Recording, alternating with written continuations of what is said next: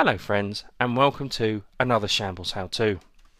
This holiday season we'll be looking at the Microsoft Geekbox.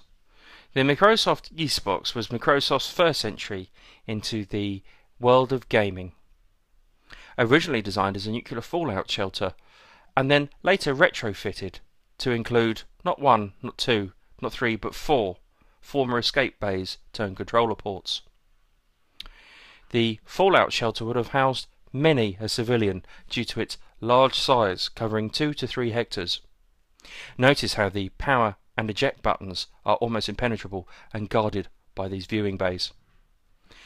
All around the console we can see this patented military grade deflection armor, capable of deflecting RPGs, breaching charges and common or household grenades.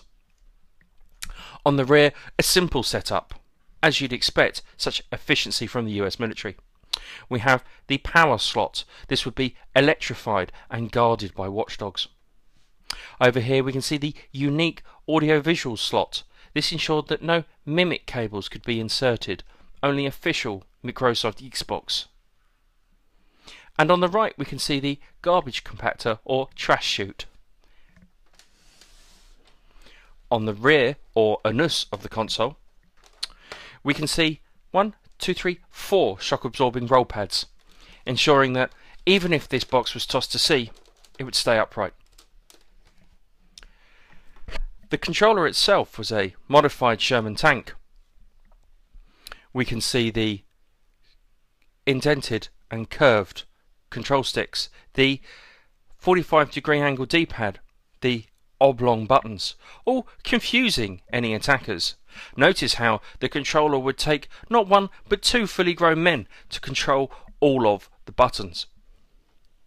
Of course these were deemed far too large, and eventually Microsoft, after retrofitting the console to play games, released this much smaller ESC unit. Notice how the thumb pad risers are relocated, the D-pad re-straightened, and the buttons circulated. Of course, both units still incorporated the twin jet engines, and, in keeping with their military past, included the missile lock and machine gun fire. Wireless technology was also available on this beast of a unit, utilising this subtle adapter. There were third-party peripherals that allowed you to connect to your console wirelessly.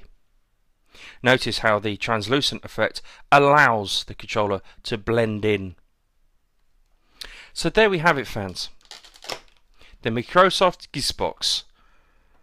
I hope you have found this guide useful. If not, you definitely haven't. And remember, fans, gaming. Till next time, farewell.